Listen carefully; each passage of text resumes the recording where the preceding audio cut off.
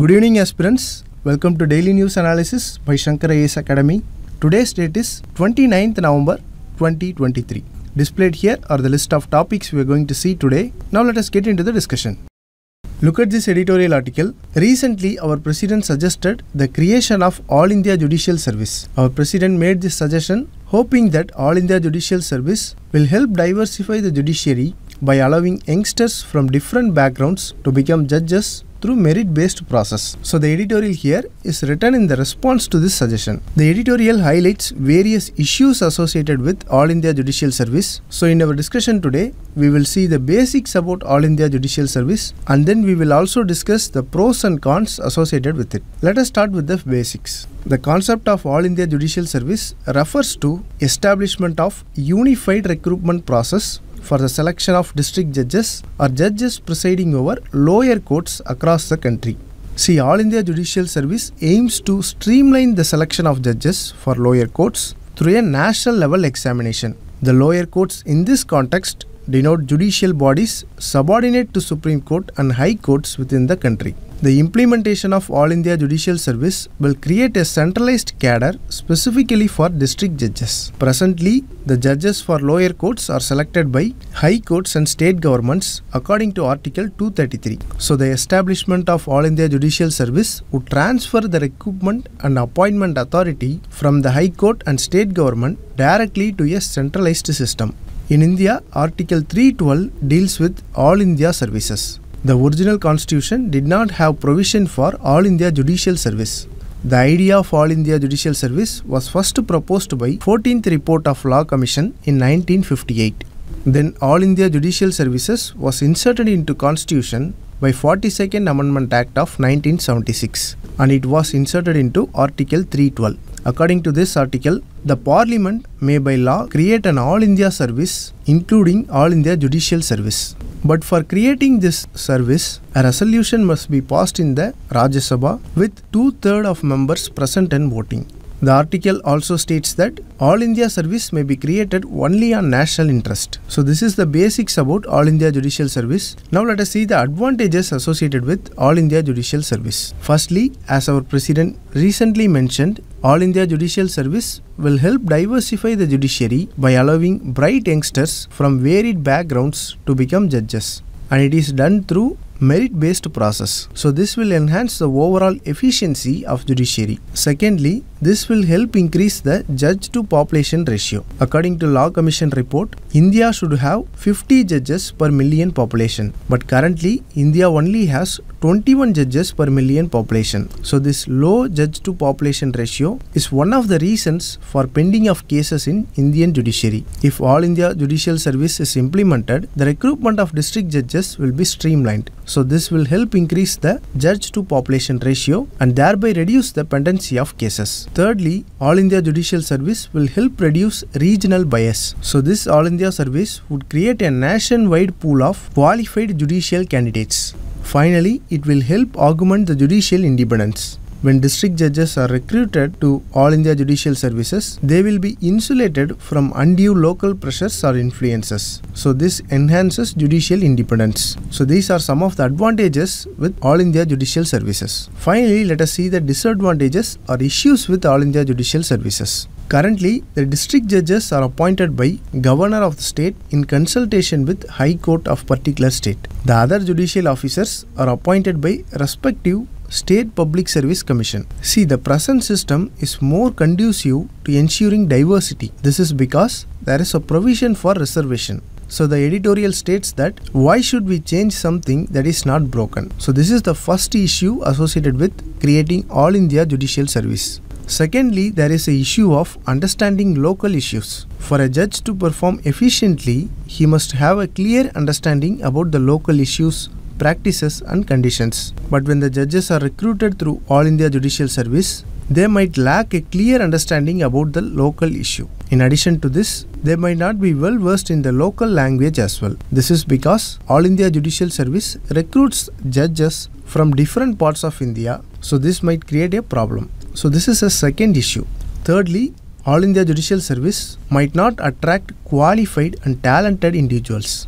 Since the number of district judges elevated to high courts is very low, many qualified candidates may not sit for National Judicial Service examination. So this lack of career progression will make All India Judicial Service unattractive for talented individuals. Lastly, there is a lack of acceptance of All India Judicial Service. Currently, only 2 high courts agreed to the idea of this All India Service, while 13 high courts rejected it. Not just the high courts, the state governments will also oppose this idea. This is because All India Service will lead to more centralization and the states are losing their ground. So these are some of the issues associated with All India Judicial Service. So in this discussion, we have seen some basics about All India Judicial Service and advantages and disadvantages associated with it.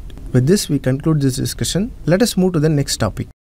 Look at this editorial article. It talks about 28th Conference of Parties, that is COP28, to United Nations Framework Convention on Climate Change. As you all know, COP28 is going to happen from 30th November until 12 December in Dubai. One of the key agenda of COP28 is going to be global stocktake. This will evaluate countries' progress in climate action. So in this news article discussion, let us understand the key outcomes of past COP, that is COP27, using a mains question as usual. So this is the question. Describe the major outcomes of 27th session of Conference of Parties to United Nations Framework Convention on Climate Change. What are the commitments made by India in this conference? This question can be asked in GS paper 3 under the syllabus Conservation, Environmental Pollution. See, this is a straightforward question. So in the introduction, you can write what is the purpose of COP and some of the specific information about COP27. For example, COP is a main decision-making body of UNFCCC. It includes representatives of all countries that are signatories to UNFCCC. The COP also assesses the effects of measures taken by parties and the progress made in achieving the climate objectives. COP27 took place in Sharm el-Sheikh in Egypt. So in this way, you can write the introduction. Now coming to the main body of the answer. The body of the answer can be divided into 2 parts. In the first part, we are going to write about major outcomes of COP27, and in the second part, we are going to write about the commitments made by India in COP27. Now first, let us see the major outcomes of COP27. Firstly, the establishment of dedicated fund for loss and damage. See, the term loss and damage refer to adverse impact of climate change that are destructive and irreversible, which cannot be addressed by mitigation or adaptation measures. It includes bushfires, species extinction, crop failures, etc. But the issue here is developing countries are the one who contributed very little to climate change, but they are most vulnerable to adverse effects of climate change. So in order to compensate for the losses faced by developing countries, they have come together and created a dedicated fund for loss and damage. Here the developed countries are primary contributors because they are responsible for historical emissions that polluted the environment. Secondly, countries reaffirmed their commitment to limit global temperature rise to 1.5 degrees Celsius above pre-industrial levels by 2030. It is made as a part of ratchet mechanism. Here ratchet mechanism means if a country signs an agreement, it cannot go back on them. So this creates opportunity for the world to potentially set itself on a course to stay below 2 degrees Celsius. Third important outcome is holding businesses and institutions accountable to climate change. The COP27 slammed the greenwashing technique. See, greenwashing is an act or practice of making a product that appear to be more environmentally friendly, but in reality it is not. It is a deceitful strategy used by many companies to increase the sale of product. Fourthly, many steps were taken to mobilize more financial support for developing countries. For example, reforms to recapitalize development banks and financial institutions like IMF and World Bank were insisted. So these reforms will allow the banks to provide more assistance to developing world in their fight against climate change. The developed countries are also called upon to make more contributions to Green Climate Fund. So these are some of the major outcomes of COP27. Now moving on to the second part of the answer. Here we shall see about India's commitments made during COP27. Firstly, India committed to enhance its 2015 commitment to reduce the emissions intensity by 45% from 2005 levels by 2030. India also committed to achieve 50% of energy from renewable energy resources by 2030. Then India committed itself to achieve net zero emissions by 2070, and it announced long-term low emission development strategy. This plan focuses on strategic transition of high emission sectors and a discussion of India's climate adaptation needs. See, India is 58th country to submit its plans to UNFCCC. India explicitly conveyed that its coal transition will not be adopted before 2024. India and UNDP jointly launched Lifestyle for Environment program, that is LIFE program, to protect and preserve the environment. It encourages youth between the age of 18 to 23 years to become the message bearers of sustainable lifestyles. It emphasizes on responsible consumption patterns for this purpose and influence the lifestyle choices to make them more pro-planet people. Thirdly, India committed to generate awareness about climate change, and in this regard, Ministry of Environment, Forest and Climate Change launched a program called Prayas Se Prabhav Tak, which means from mindless consumption to mindful utilization. It contains comprehensive collection of information on traditional best practices from India to mitigate climate change. Then India pledged their full support for substantial progress towards establishment of Loss and Damage Fund. India said this in Basic Ministerial Meeting. Here BASIC is a global grouping of 4 newly industrialized developing countries, which includes Brazil, South Africa, India and China. And India is also part of Mangrove Alliance for Climate. It is an intergovernmental alliance that works on voluntary basis for planting, conserving and restoring mangroves. So these are the some of important commitments made by India during COP27 meeting. So with this, the body part of the answer is over. Now we have come to the conclusion part. COP27 is an important milestone for achieving concrete progress and moving the needle on climate agenda. But still, many needed to be done to keep up with the Paris Agreement goals and keep the temperature limit within 1.5 degrees Celsius. India also did well to preserve its equities at COP27 and in supporting the voice of developing countries. So in this way, you can end the answer in a positive note. So this is all about the discussion. Now let us move to the next topic. Look at this news article. Recently, the water along coast of Puducherry turned red. So the National Green Tribunal formed a committee to analyze the reason for such a color change. So this is about the news article. In this context, let us see some points about red tide. As you know, algae are microscopic organisms that live in aquatic environments, and they are always present in natural bodies like oceans, lakes and rivers. Plus, just like plants, algae also use photosynthesis to produce energy from sunlight. Now when algae grows excessively or rapidly and out of control, then it is called algal bloom. Most of the time, this algal bloom is visible to naked eye because you can see the discoloration of water body. So this is why it is called red tide. Here note that not all the algal blooms are red in color. So not all the red tides are red. The algae color ranges from rusty orange to green to bioluminescent depending on the pigment of cells and local atmospheric conditions. Now what are the causes of red tides? See, red tides are caused due to both natural and anthropogenic factors. First, let us look at the natural factors. The most common natural cause is excessive nutrient availability like nitrogen and phosphorus. So these came from natural sources like runoff from land or upwelling, which can lead to rapid growth of algae. So this will also cause red tides. In addition to this, some favorable conditions like warmer water and specific salinity levels can also promote the growth of algae. So these are the natural causes of algal bloom. Now let us look at the anthropogenic factors. Excess entry of nutrients into water body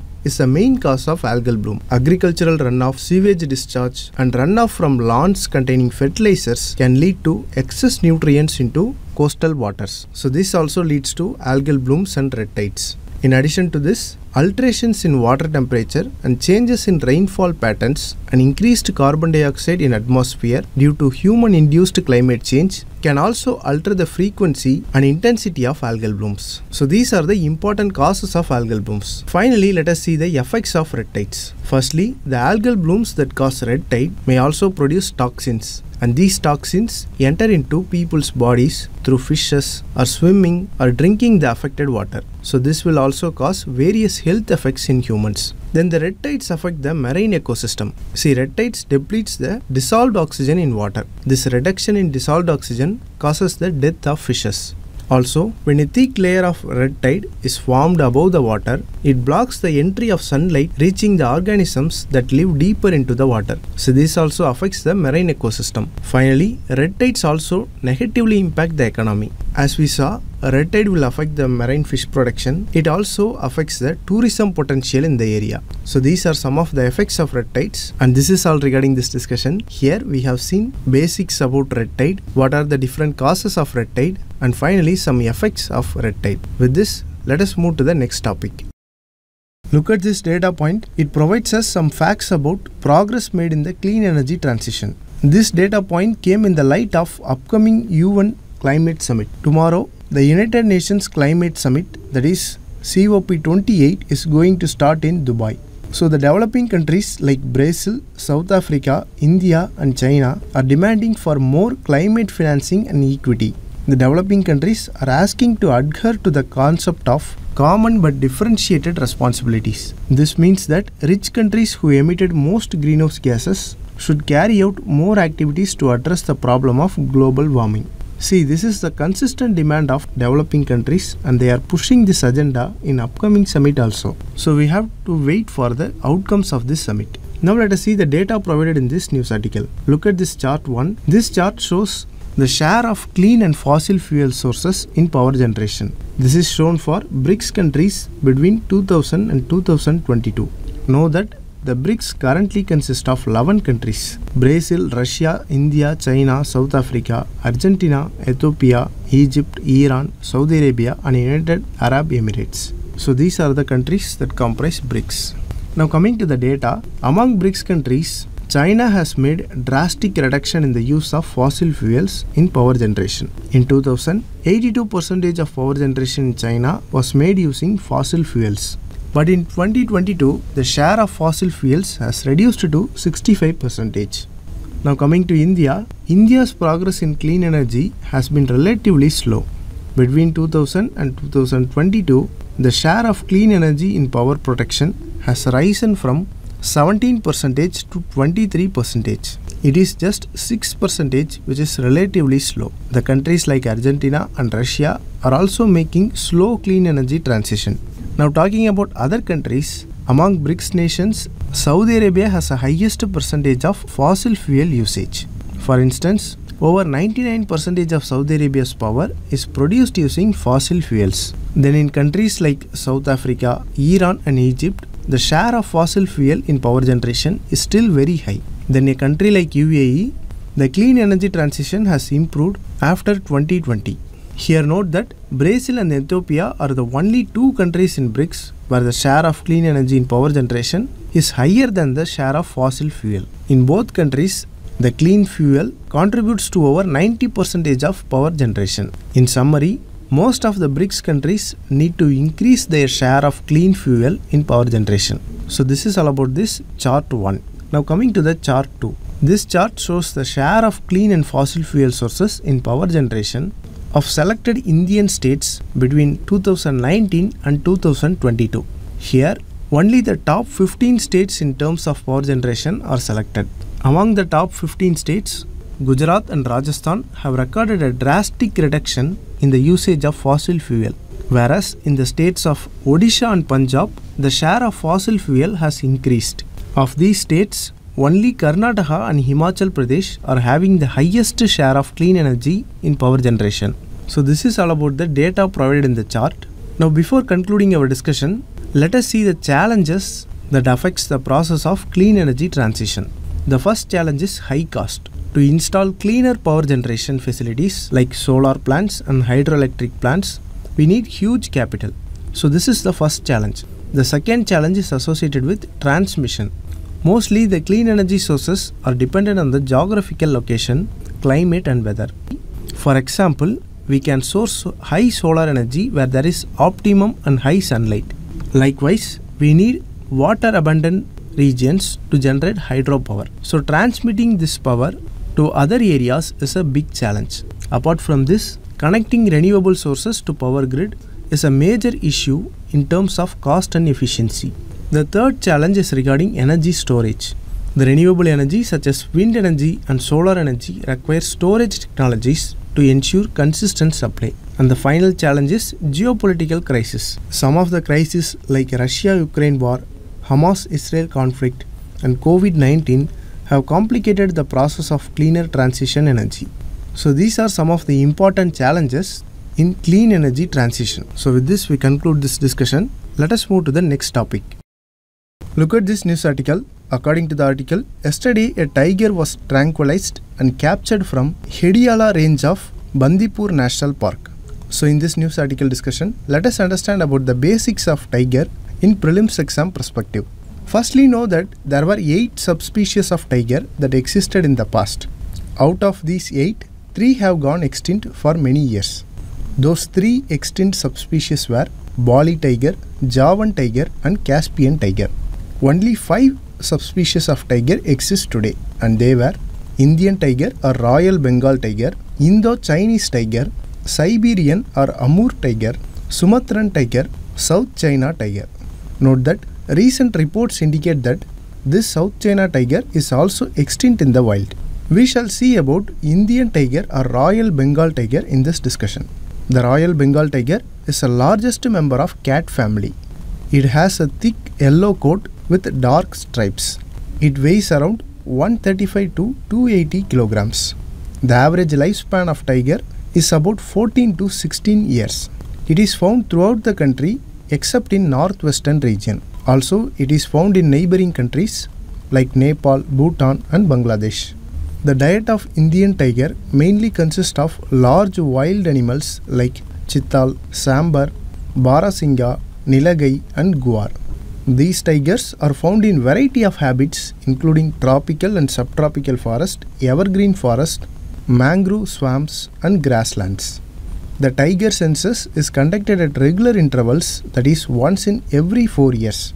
Now talking about the conservation status of tiger. See, Indian tiger is an endangered animal and it is listed in Schedule 1 of Wildlife Protection Act 1972. This act gives a protection against hunting and poaching and trading of the animal. Any person who commits such offence is punishable with the imprisonment of 3 to 7 years. It is also listed in Appendix 1 of CITES. So this is about the conservation status of tiger. Now we have come to the prelims practice question discussion. Look at the first question. It is about Royal Bengal tiger. Look at the first statement. It is found only in West Bengal in India. See, this statement is obviously incorrect because it is found throughout the country except in northwestern region, as we have seen this in discussion. And note that it is also found in the countries like Nepal, Bhutan and Bangladesh. So the first statement is incorrect. Now look at the second statement. Hunting Royal Bengal tiger can lead to punishments up to imprisonment of 3 to 7 years. Yes, this statement is correct. As we all know, the tiger is protected under Schedule 1 of Wildlife Protection Act 1972. Now coming to the third statement. Nagarjuna Sagar Srisailam is one among the critical tiger habitat. Yes, this statement is correct. It is also the largest critical tiger habitat in the country. So only 2 statements are correct and our answer is option B, only 2. Now moving on to the second question. It is about algal blooms. It is a previous year question.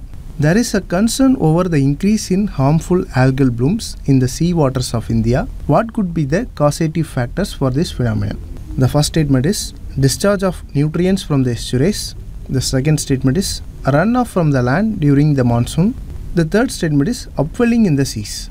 See, all these 3 statements are correct because the algal blooms are caused by all the 3 reasons. So the correct answer is option D. These are the mains question for you today. Interested aspirants can write the answer and post it in the comment section. With this, we have come to the end of the discussion. If you like the video, please share it with your friends and don't forget to subscribe to Shankar IAS YouTube channel. Thank you.